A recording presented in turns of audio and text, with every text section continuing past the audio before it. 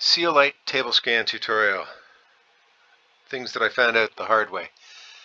So I figured it would be very straightforward. I would take an initial view of my table by clicking on the initial, and it would understand what that looks like. And then once I told it what that looked like, I would go into scan mode,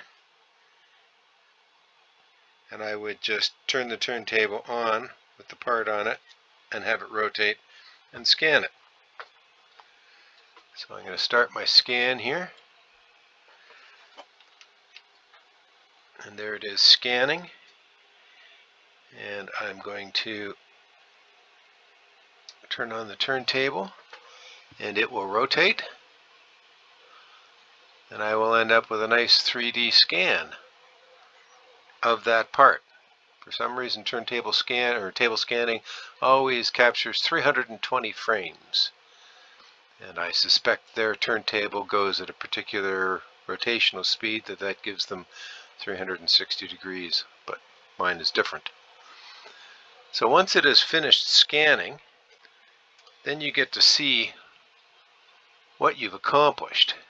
And what I learned was that initial scan, where it captures an image of the base, performs two functions. First off, you can see the highlighted pink area.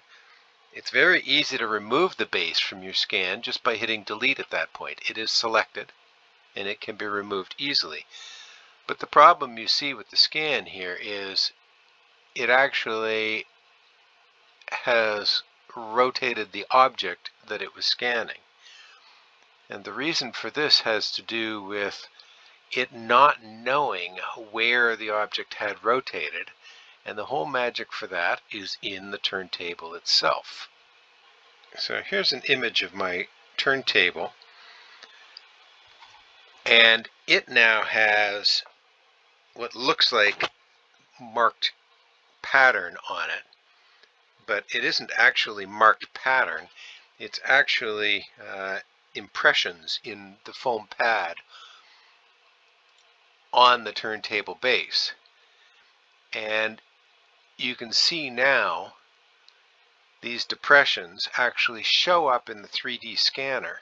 So when I take the initial view, it actually understands that pattern that's in the base of the turntable, and that's a non-repeating pattern that I created on that foam pad.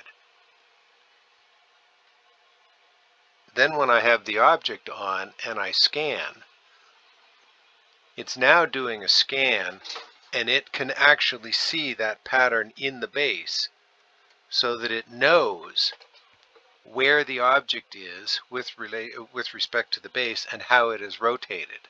So it is able to then keep track of the single object on the base as it rotates, so that it doesn't turn it into a smeared blob of rotating scanned object.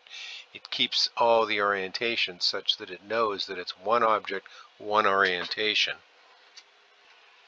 As soon as it's finished rebuilding, you will see that the base is again easy to remove just by hitting the delete key.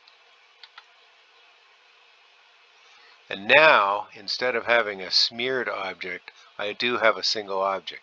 Not perfect by any means, and will require some cleanup for sure, and some other orientations in order to turn it into a proper scan.